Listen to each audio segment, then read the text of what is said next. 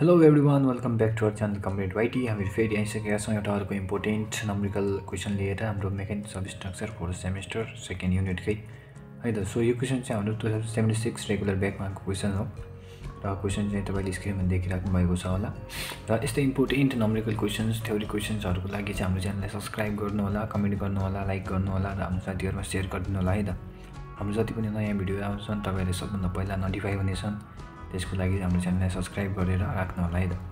So यदि चाहिँ तपाईले हाम्रो अन्य भिडियोहरु हेर्नु भएको छैन भनेपछि हाम्रो चाहिँ YouTube च्यानलमा भिजिट गरेर त्यहाँबाट चाहिँ प्लेलिस्टमा गएर मेकानिक्स, सोइल, सर्वे सम्पूर्ण सब्जेक्टहरुको चाहिँ तपाईले भिडियोहरु त्यहाँ हेर्न सक्नुहुन्छ है त, नम्बरिकल तथा तपाईको थ्योरी भिडियोहरु। सो हामी चाहिँ ढिला नगरी हाम्रो क्वेशनतिर जाने छौं। हाम्रो क्वेशन चाहिँ यस प्रकार रहेको छ। A steel bar is 900 mm long. Its two ends are 40 mm and 30 mm in diameter, and the length of each rod is 200 mm, and the middle portion of the bar is 15 mm in diameter and 500 mm long.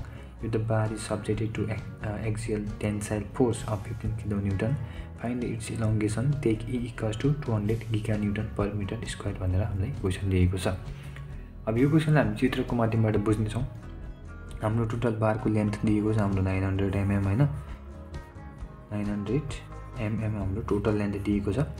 र के भनेको छ भने हामी दुईवटा इन्डहरु चाहिँ एउटा end 40 डायमिटरको छ, अर्को इन्ड 30 डायमिटरको छ र दुईटै इन्डहरुको लेन्थ हाम्रो 200 mm दिएर भनेर दिएको छ है त। र हाम्रो बीचको जुन पोर्सन छ त्यसको डायमिटर 15 mm बनेको छ र यसको लेन्थ चाहिँ 500 mm भनेर दिएको छ। र यहाँ चाहिँ हाम्रो तीनवटै बारहरुमा चाहिँ सेम 15 किलोन्युटनको लोड पनि एक्ट गरिरहेको छ भनेर दिएको छ। र साथसाथै Young's modulus of elasticity E बराबर 200 गिगान्युटन पर मिटर स्क्वायर दिएको छ। यसलाई हामी न्युटन पर एमएम मा चेन्ज गर्ने छौं, जसको लागि चाहिँ हामीले 10⁻³ ले मल्टिप्लाई गर्नुपर्ने हुन्छ। र हाम्रो P चाहिँ हाम्रो 15 किलोन्युटन छ, यसलाई चाहिँ हामी न्युटनमा चेन्ज गर्दाखेरि सेम 10⁻³ ले नै मल्टिप्लाई गर्ने छौं।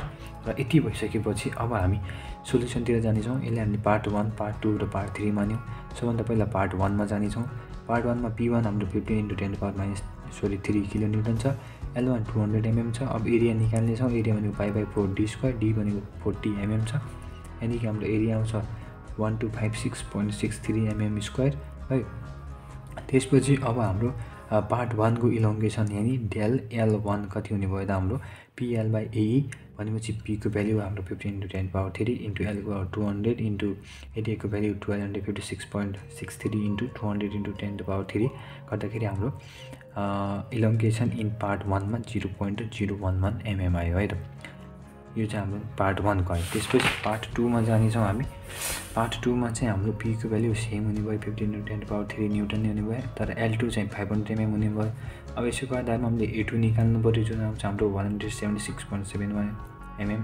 र यहाँदेखि हाम्रो इलोंगेसन इन पार्ट 2 डेल L2 निकाल्दाखेरि चाहिँ हाम्रो भ्यालु आउँछ 0.212 भनेर हाम्रो mm। यो के आउँछ त हाम्रो पार्ट 2 को इलोंगेसन आउँछ है त। त्यसपछि हामी पार्ट 3 मा जाने छौं। यहाँ पनि हाम्रो लोड चाहिँ सेम हुनेछ 15 × 10⁻³ न्युटन, तर L3 चाहिँ हाम्रो 200 mm।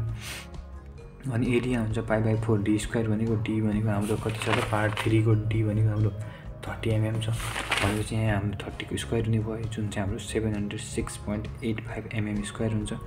अब यसको पनि हाम्रो इलोंगेसन इन पार्ट 3 डेल L3 निकाल्दाखेरि हाम्रो P को value 15 × 10⁻³ into 200 L upon area 706.85 into E को भ्यालु 200 इन्टु 10⁻³ गर्दाखेरि हाम्रो इलोंगेसन इन पार्ट 3 कति आयो त 0.021 mm आयो। र हेन्स अब हाम्रो टोटल इलोंगेसन निकाल्ने छौं। अब टोटल इलोंगेसन निकाल्दाखेरि इलोंगेसन अफ पार्ट 1, पार्ट 2, पार्ट 3 हुन्छ। अब यहाँ चाहिँ हाम्रो सबै पार्टहरु चाहिँ टेन्साइलमा नै छन् हैन, सबै बाहिर आएको छन्, किनभने हाम्रो क्वेशनमा नै भनेको छ एक्सियल टेन्साइल फोर्सेस भनेको छ भने कुनै पनि कम्प्रेसिभ छैनन्। यदि हाम्रो कम्प्रेसिभ फोर्सहरु भएको चाहिँ हामीले घटाउनु पर्ने हुन्थ्यो, तर यहाँ चाहिँ सबै टेन्साइल फोर्स नै छन्, त्यसैले हामी सबैलाई जोड दिन्छौं है त। Del L1 plus del L2 plus del L3 गर्दाखेरि हाम्रो टोटल इलोंगेसन कति आउँछ त 0.244 mm आउन जान्छ है त। सो यो चाहिँ हामीले mm मा निकालेको, किनभने सबै भ्यालुलाई सेम उसमा निकाल्दाखेरि चाहिँ हामीलाई सजिलो हुन्छ। सो आई होप तपाईले यो क्वेशन बुझ्नु भएको छ होला। एकदम इजी क्वेशन छ र यस्तै अन्य इम्पोर्टेन्ट क्वेशन्सहरु हामीले फेरि आउने छौं, र च्यानलमा चाहिँ सब्स्क्राइब गरेर जोडिएर रहनु होला है त। ओके, सो आजको लागि चाहिँ यति नै।